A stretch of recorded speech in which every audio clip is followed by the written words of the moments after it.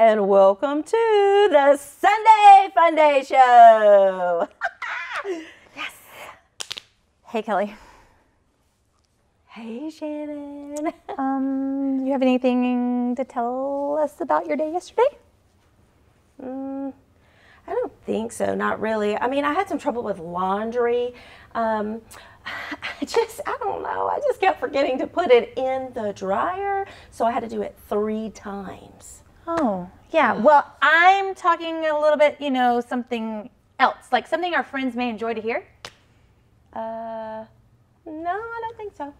Nothing? Nothing else? Nothing like our soccer game? You were there, right? You remember? Oh my God. That was so loud, Shannon. Goodness. Well, that's what they did at the soccer game. Everybody, okay. Shannon and I joined a soccer league. Yeah, we did. And for some reason, we ended up on the same team. There. Mm-hmm. We did. And just tell him what happened. Tell him what I did.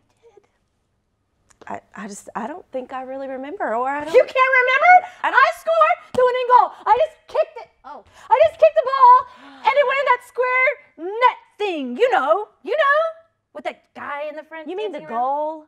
Yeah, that's it. Yes. Listen. Winning goal. Shannon, I really don't know how that happened. The ball just happened to bounce over to your foot and then off of your foot and into the goal. It was pure luck. That was not luck. That was skill. American talent, soccer, or whatever that goal net thing is. Oh I did that. I did. First game ever. Shannon, Ever. are you kidding me? No. Listen, I didn't want to tell you this because I didn't want to bring you down. Listen, the goalkeeper sneezed right when the ball bounced off of your foot and it went into the goal. He had to cover his nose. He could not block it. I'm sorry. I do not remember it that way. He did did not sneeze. No. Mm-mm. Yes, he did. I mean, I saw him with my own eyes. No. There's no way you could score a goal on purpose in your first game. But I did. It was amazing. I mean, what else do you expect? Shannon, I'm sorry. You're just learning how to play this game. Look, kiddo. What? I made the goal. You call me a kiddo? Yeah, simmer down, Chief. It's all right. Chief? I got skills. Oh my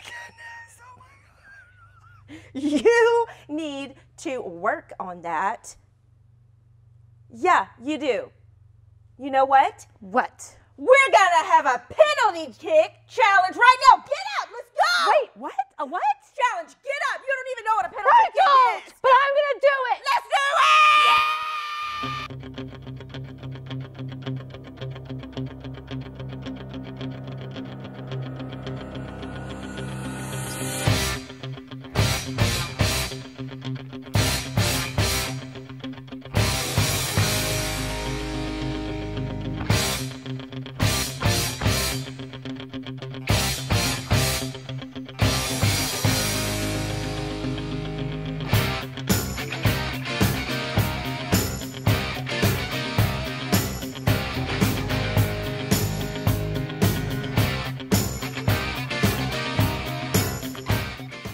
It's Bible story time with Jonathan.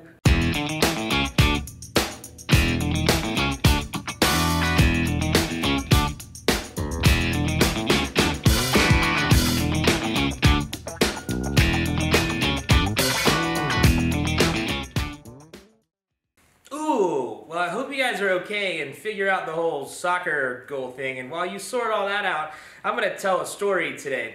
Well, what's up, Upstreet? My name is Jonathan, and I'm super excited to be here with you guys today. We are going to look at a story that Jesus told today. You can actually read it in the book of Matthew, chapter 20. Now, a story that Jesus tells is called a parable. Parables are stories that have meaning. They tell us something about the way that the world should be. And so at the beginning of this parable, Jesus tells us the kingdom of God is like. And he goes on to tell us the story. Now, whenever Jesus talks about the kingdom of God, what he's talking about is wherever people are that believe in him. And so Jesus is talking about what it means for us to believe in him. And he says the kingdom of God is like a man who owns a vineyard. Now, if you're not sure what a vineyard is just a really large field of grapes and grapevines. And so Jesus tells us this story. Now, the kingdom of God is like a vineyard. And a man who owns this vineyard, he went out into town early in the morning, and he wanted to hire people to come work in his vineyard. So he hires a couple people early in the morning, and he says, hey man, go get to work.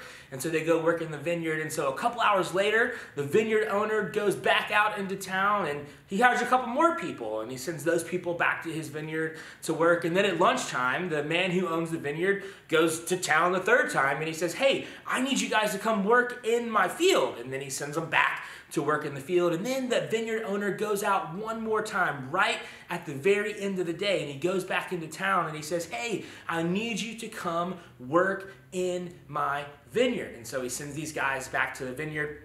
So what has happened is that this owner of the vineyard has gone out into town multiple times during the day and has hired people to work. Now, the guys that he asked to work early in the morning, they obviously worked longer than the guys that he asked to work in the evening. And so the end of the day comes around, and the vineyard owner calls all of the workers to him and says, all right, now I'm going to pay you. And he starts to pay the guys that he hired last.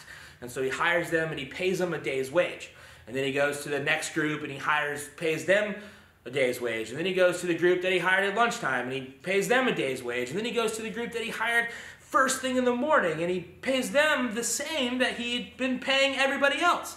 Now you can imagine those people were probably like, what's going on? I've worked so much longer than everybody else. Why are you paying me the same that you paid the guys who only worked an hour? And I would imagine you probably even have the same feeling. Wow, that is not fair. How could Jesus be telling us this story? And the story tells us that the guys that got hired early in the morning, they were grumbling and they were complaining and they were stomping their feet going, it's not fair, you know?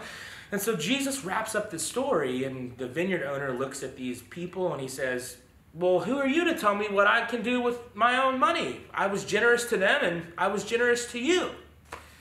And so Jesus wraps up this story and he tells us that sometimes we have to be thankful for the things that we have. We have to be grateful for the things that we have, because Jesus wants us to pay attention to how he has been generous to us. And when we pay attention to how Jesus has been generous to us, we don't have to pay attention to what other people get or don't get. Jesus tells us that if we can be thankful for all that he's given us, we'll learn to be grateful, and we'll be able to look around and be thankful for the things that we have and not have to worry about what other people have. Well, that's my story, guys, and I'll see you guys next week. Yeah, thanks for the story. Anytime, guys. I'll see you later. Man, Kelly, I think we just really need an attitude adjustment. I know. You're right. You're right. I mean, maybe my goal was lucky, but I definitely shouldn't have bragged so much about it. You know what? I should have been more grateful. That goal won the game for us. Oh, I love that you said that, Kelly. I'm just grateful for you. And I'm grateful for soccer. Oh yeah, baby. Oh, and you too.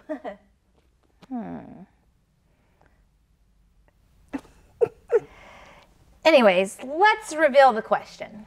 Ooh, good idea. Okay, I've got it right here. What is keeping you from being grateful? Yeah, what kind of things are getting in the way of your gratitude for other people? Let me see. Okay, you know what? You guys think about it, talk about it at home, chew on it a little bit, okay? Maybe not literally chew on it, but chat, yeah. So we'll see you guys next time. Bye.